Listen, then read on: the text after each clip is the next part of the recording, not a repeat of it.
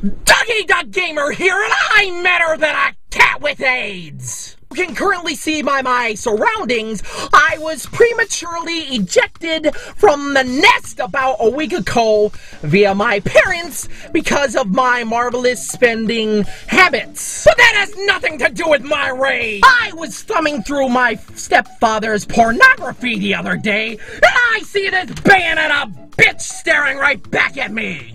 Is this the facet of attraction that my generation has been raised to worship? Librarian glasses and a wave? Sarah Palin is nuts!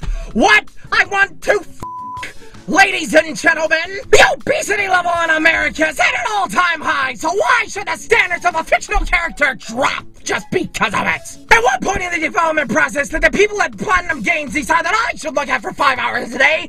A woman that bears a striking resemblance to my grandmother. If I can't even talk to a real girl, why would I want to play one in a fantasy world that looks just like me? I can only assume that this decision was made to further appeal to the lesbians that actually play the PlayStation. This character's just like me! She sits at home at Friday night and cries just like I do! If this keeps up to get my fix, I just might have to turn ahead and play Uncharted 2.